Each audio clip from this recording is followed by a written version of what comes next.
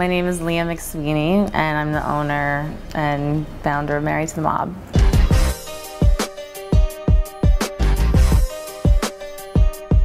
Married to the Mob is a clothing line. More than that, it's kind of self-expression, I guess. At first it was just like pretty much text on t-shirts, and it was like my thoughts. And then of course it developed into like, you know, jeans and jackets and stuff like that.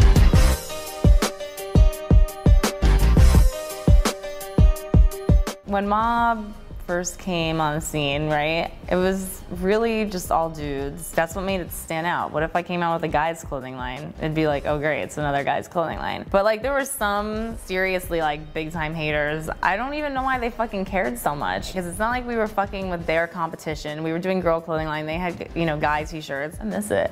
Because it was all like growing at that point, you know, it was like bubbling. And now brands are dying. I mean, it's crazy. I feel like it's kind of like a taboo subject, because like maybe other clothing lines, if I'm like, so how's it going? They don't want to be like, yo, shit is fucking rough. We're like a day away from closing down. You know, no one wants to tell each other, no one wants to say that. Shit is really real right now, you know, and for everyone. I don't care what the fuck anyone says. When I ask someone how's business and they're like, dude, we're actually doing fucking great right now, I'm like, you're full of shit. I know you're full of shit. My name's Tabitha. I am the writer for Married to the Mob. I've been working with Leah since I was like 15. I don't usually write things in advance. I'll like get in and like whatever is going on that day, I'll write about that. And it's great, I get to look at pictures of like naked girls all the time. Normally you walk into an office, some chick has like naked photos of women like on her computer. Boss is like, what the fuck are you doing? I'm like, thumbs up, titties, sell.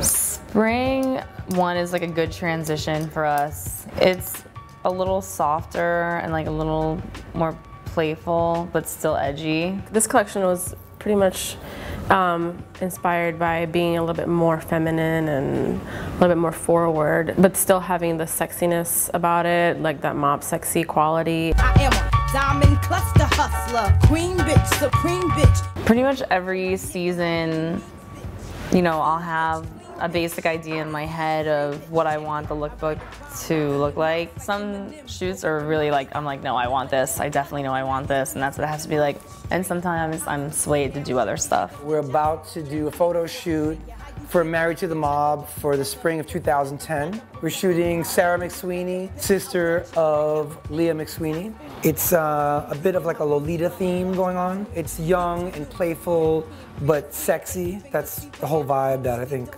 Mob brings across. It's like young and sexy and tough. I'm rich, I'ma stay that bitch. Spring stuff for 2010 and the fall stuff for 2010 is really, it's looking good. And there's a lot of new collaborations that are coming up. My friend Matt works with Lacoste. They're like releasing a new silhouette, but I had seen a Christian Louboutin shoe that I loved, and I always thought it would look so fresh as a sneaker. And it had lace over it. So I basically did the sneaker like that, and I gave it a red sole. It's coming out in mid-February. I don't have an exact date, but mid-February. You'll hear the proper information at some point off the Mob website. Now I rock colorful mix because my pockets stay knotted. I think working in this environment is just, it's dope, you know? I don't think there's that many job opportunities like this. Every part of here, we all have to work hand in hand with each other, and we all work really great together. I've never had like a whole staff before. I've never been a boss before. It's like a giant fucking learning process. I think it's an awesome boss, and Truth. not many people get to like see her in the flesh, and we get to see her every day. It's really fun. Floss in my Rolex, rich shit. I'm rich, I'ma stay that bitch.